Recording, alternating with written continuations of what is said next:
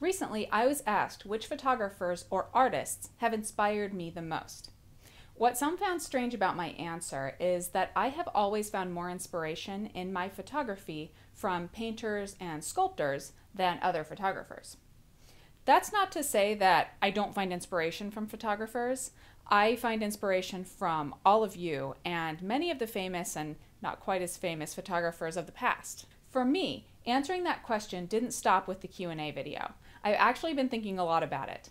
I look at my own YouTube channel and site and see two main themes: the process and the image. Both are extremely important, and you generally cannot have one without the other. The most famous artists that we celebrate today were rule breakers. Often, their rule breaking turned into the rules for the generations that followed them, only to be broken again sometime later.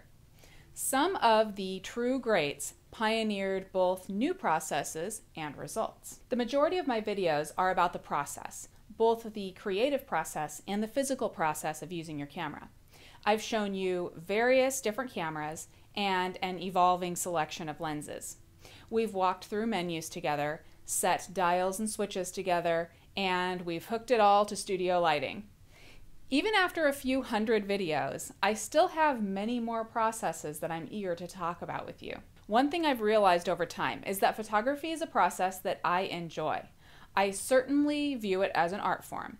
I'm very much into flow, and when I'm taking pictures, I feel flow. What is flow? There are so many definitions. For me, it's my happy place where nothing else in the world matters. I experience flow during other activities, like when I go on a long run or swim in a lake on a summer day. Photography, though, is my happiest of places. Now, let's talk about the image.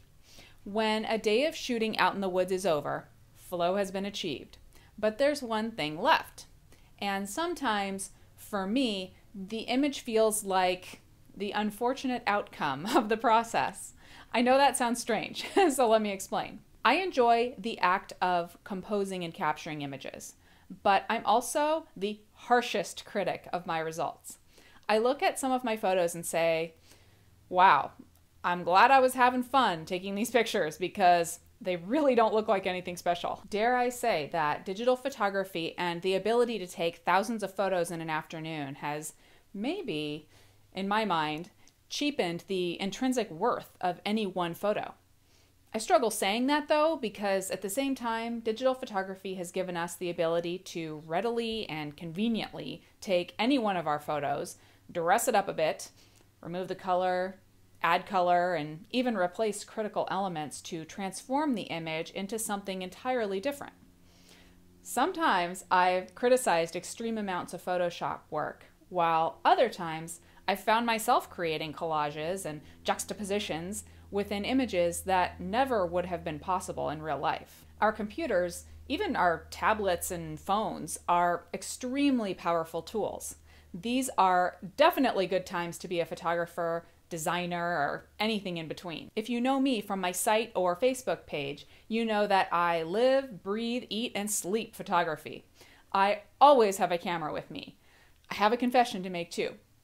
I have thousands of digital images that I haven't even looked at.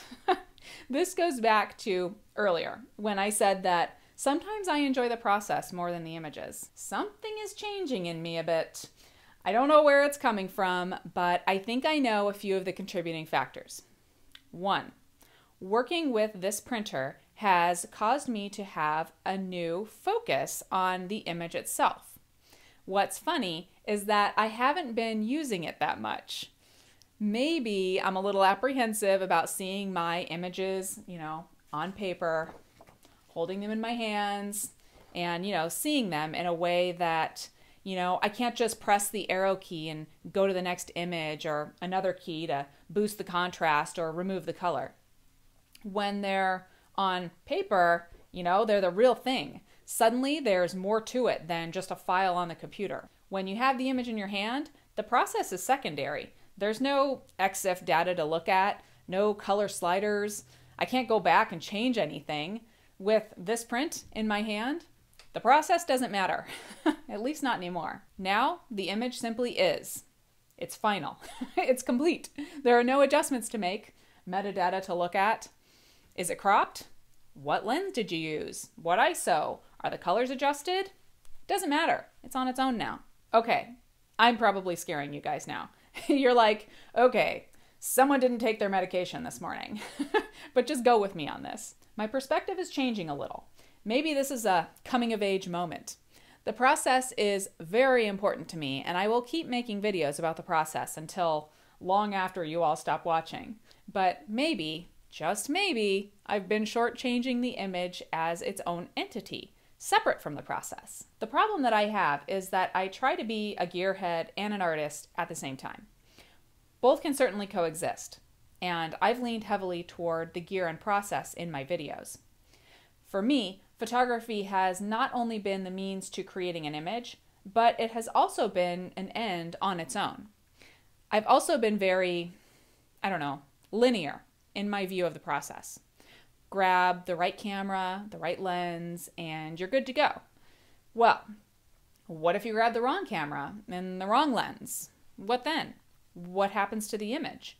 What if you use your phone to capture the image? Your tablet? A Polaroid camera? What if you build your own camera? Can any of these make the image right or wrong? Or just different? Give me a day or two and I'll talk a little more about this. In the meantime, talk to me. Have you ever had that moment where you decided to think and work differently? Maybe a little different, or maybe you changed your perspective entirely? And what happened when you did this? This is probably deeper and more philosophical than most of my videos, but you're always welcome to tell your story in the comments or send me an email to secrets@snapchick.com.